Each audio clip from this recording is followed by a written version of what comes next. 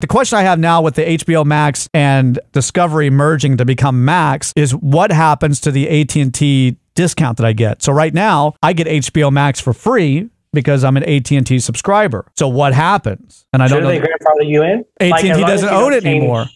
Back in the day, it was under the whole AT&T umbrella. It was a service that they owned. Now it's not. It's its own thing. HBO Max becomes Max on May 23rd, which will reflect the streamer's new programming mix of both HBO and Discovery shows. The name comes with a new pricing structure. So if you don't have HBO Max now, you can get it for even cheaper with a commercial plan or, you know, with ads or whatever. So they gets me upset is like that whole like we have to pay and then we still get ads. It's like we're paying already. Why do we have to pay? Like, why do we have ads for? So they can make more money. I know, but it's like, I think that we should get upset about that. You should, like, yeah. The users, and we boycott them, say, hey, well, I'm already paying you money.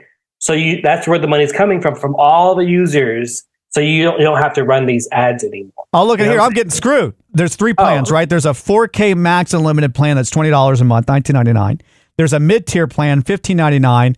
That used to include 4K programming, no ads, blah, blah, blah, all that stuff. Now that's been downgraded, so it's only 1080 HD programming, still no ads, and it can stream 2 streams at the same time. Two streams at the same time. AT&T subscribers like myself are now on the $15.99 plan, which means we're not getting 4K programming anymore. Oh, I don't care about that. Yeah, I mean, I don't even have a 4K TV, to be honest with you. Right, and they barely broadcast anything in actual 4K. All HBO Max subscribers will have access to their current plan and features for a minimum of 6 months after Max's launch on May 23rd. That includes AT&T subscribers. So it means you can continue to watch 4K programming basically until November 23rd. Yeah. And then after that, if you want to upgrade, you got to upgrade. But I don't know that AT&T is going to still be paying my HBO Max subscription. When does that end? Because it's going to end at some point. It does kind of suck.